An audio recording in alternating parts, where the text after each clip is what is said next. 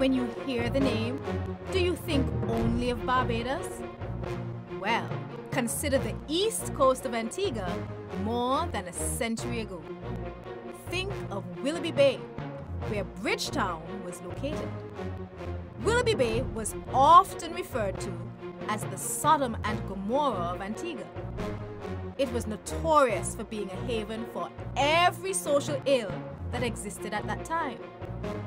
In 1843, a massive earthquake hit Willoughby Bay and Bridgetown sank to the bottom of the ocean. The survivors, shaken yet thankful to be alive, ran from that place to a new location for refuge.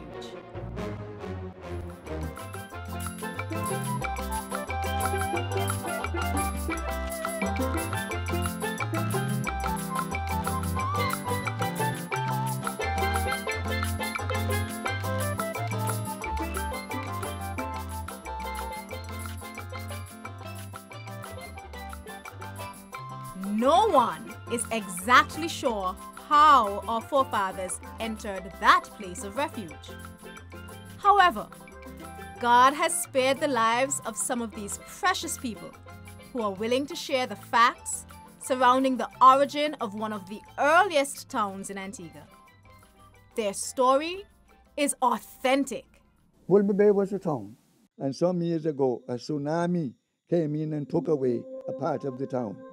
Well, I used to fish with an old fisherman at Willoughby Bay, and when I goes out in the sea, I could see frames, a foundation of square frames, of like say it was foundation of houses, that the coral goes up in a square. And he told me, an old fisherman told me, all that area in Willoughby Bay was a town.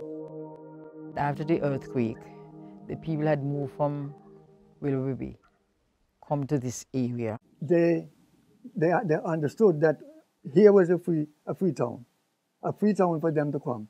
So they said, let us go from Willoughby Bay to the Freetown. But it was the name of the church. The church was named Freetown. And so the village in that day, or those days, got its name. They call it Freetown. Probably because the slaves who were living at Willoughby Bay, they were free, so they wanted this particular area to be known as Freetown. But Freetown was not the only name this village has ever had. The place is named Far Hill first. It was called Far Hill because it's the furthest point east. Some people still call it Far Hill, you know. Like the older folks, you might find the older folks who have lived away from the village for a long time. They might say, going Far Hill. They say, what you call Far Hill? Say it's Freetown. Freetown, as the name implies, was the bold declaration of the newly emancipated slaves. Within that name lived the energy that gradually reconfigured their minds and redesigned their identity while still living within an opposing system. The detestable and inescapable sugar plantation was still the only means of survival for the majority. I was born in Freetown here, in a little village just on the other side of where we're sitting here, by the name of Manning's Quarter. A little quarter. It was about 3 houses over there, but close to an estate for a gentleman by the name of Mr. Matthew de Souza. My grandmother was a seamstress, and she used to sew for the great house.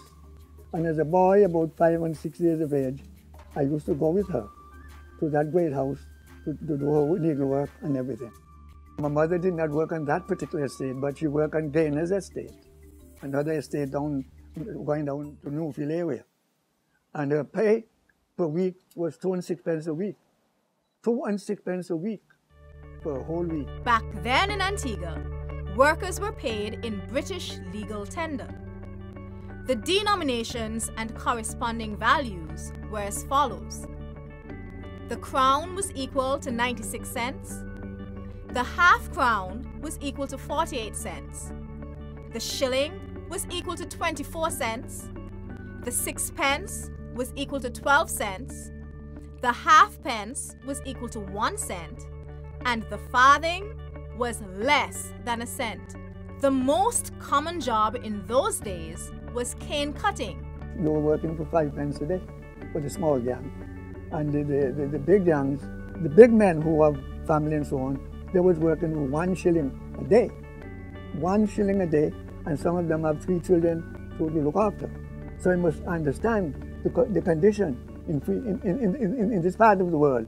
In those days, it was dreadful to live. Several estates in close proximity to Freetown provided work for the villagers. The estate was by name of Montpelier. That they do the sugar grinding and so down there. The cane business. Down there was Montpelier. Montpelier was the closest one. I worked there. And then they have Dana's estate. They have Lion estate, Price estate. Blake estate was a way down.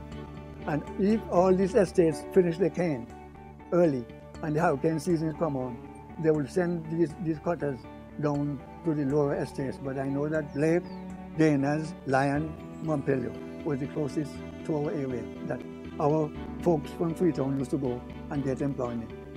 And where did they get water in those days? Most of the estates have their own pan. So the area east of us is Manning, and there's Manning Pan. Colebrook's, where the first school was, that was an estate, Colebrook's estate, there's Colebrook's Pond. The big country pond that is like in the center, you use that as a direction going to the school or coming up into the village. That pond is always there. And there was also Charlotte Pond, Daniel Pond, Leslie Walker Pond. I think these were the senior persons who used to work on estate with the master, because they used to look up to those persons. So the first pond that is dug out, usually named after them, because Leslie Walker was a renowned person, I understand, in the eastern part. That is Nurse Parker's father. He had some 50 children, and he was working on different estates. So one of the ponds was named after him. And you have Marilyn Pond. That is the most recent pond that is just down by the school. Marilyn is living next door, so they call that pond off of her name. So there was always water. Livestock was one of the main industries. The main livelihood for Freetonians. So in the afternoon, you would see different persons going behind their head of either goat or sheep or cow, taking them to the various ponds to get water. And what I remember too, my grandmother used to go to those ponds and wash. And down there is where they used to know what's happening in the village. Because as they wash, they talk about who dead, who going to get married, who is making a baby, you know, and all the different things, whose child is going to this school and that school. They used to sit and they used to have a board. So they rub the clothes on the board with a scrubbing brush. And there's where they used to wash. I remember my grandmother told me a joke that they used to go down and wash. And this lady say, I understand when you all go down there to wash, the Lord help you. She said, yes. So she went down and she carried down her clothes and she put them down. The others put their clothes in their bath and they were rubbing and they were talking, enjoying all the joke, and she was chatting, enjoying all the joke. But she put down her clothes. At the end of the day, everybody finished. So she said, but wait, y'all finished? She said, yeah, you didn't wash yours? I thought y'all said the Lord will help me. She said the Lord help those who help themselves, because she just put down her thing and was chatting. So she had her dirty clothes to carry back up. And then the next day, she learned.